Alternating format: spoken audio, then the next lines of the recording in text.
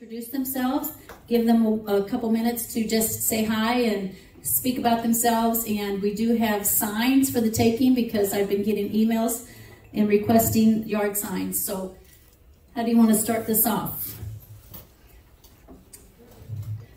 Okay, we will have Richard Swartz. Hello, Richard. Yes. I'm running for the Cape County Health Board. Yay! Yeah. Yeah, you know, what I'm running on, why I decided to run was the way the decisions that were made during COVID. You know, I didn't agree with a lot of them. I don't think the board, I think there was data out there that was relevant that they probably didn't look at. For sure. And so, I told them. Yeah. And so anyway, that's the reason I'm running. Hopefully it'll never happen again, but if I win and if it happens again, I'll be on the front lines. And I found out that we really, the health board has a little lenience from what the state health board sends down. We don't have to abide by that completely. So if I'm there and it happens again, I'll be on the conservative side.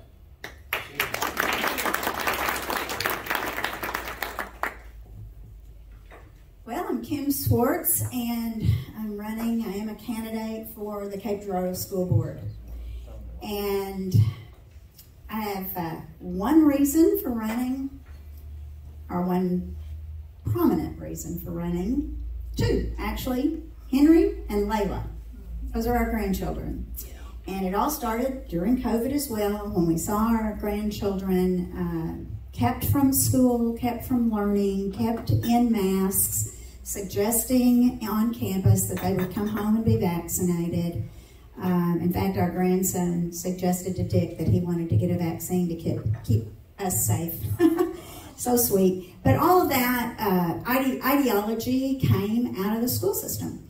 And so we were concerned about that. And lo and behold, Linda Reitzel and I were talking and found out about CRT. I didn't even know what that was, but when I learned about what that was, I was pretty disturbed. And so speaking before the school board, I was told they didn't have CRT, but they just changed the names of it.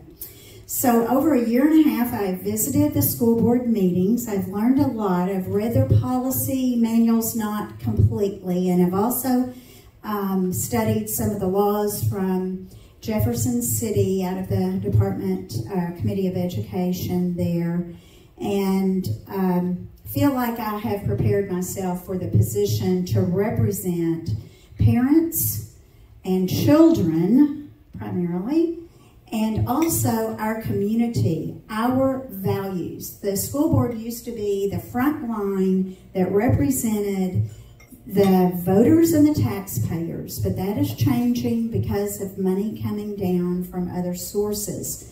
We are not the primary funder, so to speak. Well, maybe by 2%. So our voice is not heard, and that's what I want to do. I want to be a watchman, and I always think of Mike when I think of that, so that I think I know what to look for, and I can say, halt.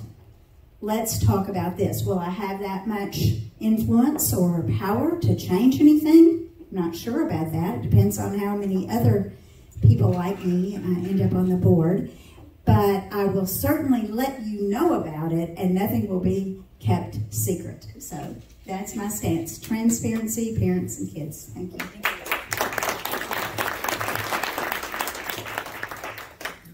Hi. I'm Darcy Lilley, and I'm running for the Jackson School Board. And I think I'm highly qualified because I am a veteran, and I served the United States Air Force for 20 years, many leadership positions. I also have a doctorate in education, and a master's degree in education technology, and a master's degree in human resource development. My husband says I have over-degreed myself. So But I do plan on using that experience and using that education along with my faith-based conservative traditional values to make changes, to influence the other board members. I have been a chief learning officer for an organization of more than 100,000 people, and I also have worked in the nonprofit area with teaching leadership and communication skills. I'm a small business owner, and I really have a passion for leadership and for supporting our teachers and supporting our children. I think it's very important that we teach them about the Republic and how important it is that they defend it. So that's why I'm running. Thank you. Wow. And it is You guys, William Lewis what on a the ballot. blessing. I do go by Billy for those of you that know me. But so I'm running for re-election to the Cape County Health Board. I ran for the vacated seat that was left by Roland Sanders when he passed away last year and was elected into that seat. So this year it finished out that term, so this will actually be the first start of the new term for a 3-year stint. Currently on the board you have myself and Eric Becking, and Dr. Becking has did a very good job of trying to hold the line before I got there. And for those of you that know, the ideologies or the mentality that Dr. Becking and I have when it comes to some of the things that the health board is responsible for is a little bit different than what has existed on the health board before. So this year we're hoping to gain a majority of like-minded individuals on the health board, and we definitely need your help and the help of the community to do so. We saw firsthand just how much authority the health board can commandeer given the right set of circumstances.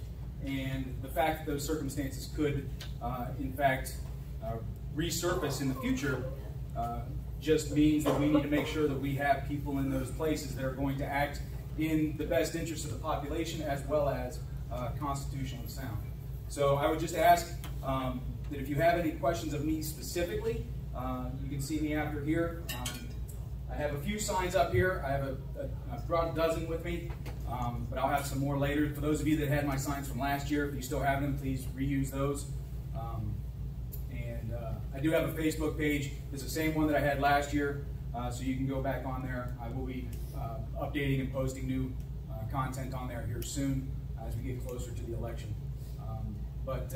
Again, I just ask that you get to know who I am. If you don't know who I am, understand where I'm coming from, and know that my goal on the health board is not necessarily to do anything radical, but it is just to make sure that the decisions that we make are based on the data and not fear and ignorance.